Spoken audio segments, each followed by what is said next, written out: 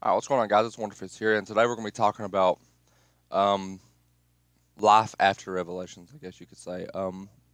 DLC 5, Origins, particularly Origins. I want to talk about some interesting things that we've been hearing on Origins. Well, not me, I'm on Xbox. I got to wait until June 15th or whenever. I don't know when exactly it's coming out, but um, yeah, just overall, the things that we've been hearing. I'm just going to say we to keep it short. The things we've been hearing on Origins, especially, there's some interesting things. There's some interesting things that shouldn't exactly be there. Um, and it's got the community thinking uh, about multiple things. Um, so on Origins, we hear quotes from Dempsey and Rick Toffin, when they pack a punch, and they're kind of out of place. So first off, you need to know what happens at the end of the Revelations ending cutscene in order to understand what I'm talking about. So at the end of the Revelations cutscene, Monty wipes our characters from existence. Rick Toffin, Takeo, Dempsey, Nikolai, they get wiped from existence.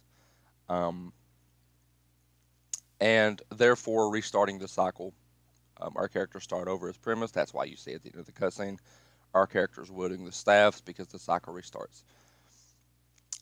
They needed the blood vials. They drank the blood vials from the transit crew and the Mob of the Dead crew. They stayed in the perfect world, and it created a paradox that Monty did not like. He wipes them from existence. They're gone now. They start over. But what the blood vials allowed them to do was to keep their memory. They remember things, and that explains why we're hearing these things in Origins. Dempsey, sometimes when you pack a punch with him, he says, "Huh, do I still got the blood vials or something like that?" He asks himself, "Does he have the blood vials?" And if you look on his character in Origins and DLC 5, he does not have blood vials. Therefore, that's a memory that he's remembering from our BO3 storyline. Um, Rick Toffin mentions Monty. He in the original Origins, he did not know who Monty was. He didn't. He talks about hearing his voice and all that stuff. Um, that definitely was not in the original Origins. He did not even know who Monty was at the time. Um, they talk about the cobwebs being on the gobblegum machine in Tetsubo no Shima.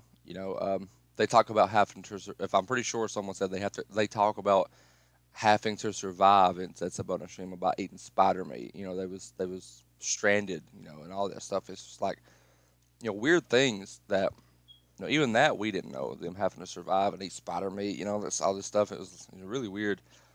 And what exactly is our characters experiencing the 1.0s? In World at War and BO1.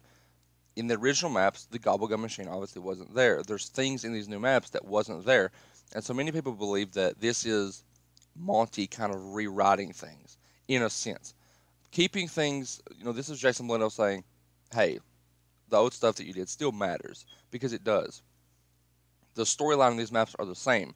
That's why the Easter eggs are the same, but there's many new things. You know, uh, Rick Toffel 1.0 mentioning Monty. That was never said before. That was never a thing.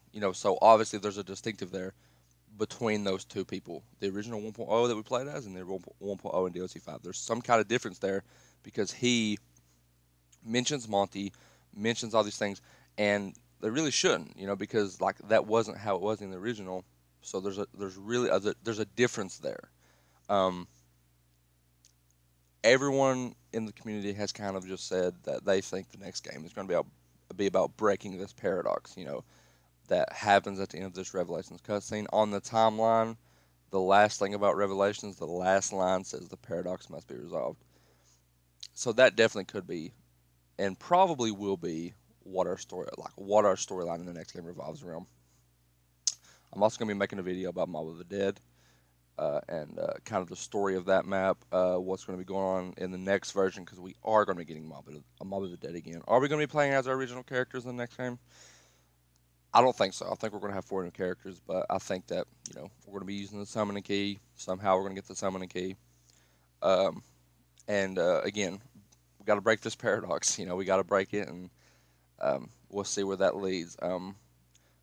But I'm going to end the video because I'm going to go give Jason Blendo's butt cheek a slap.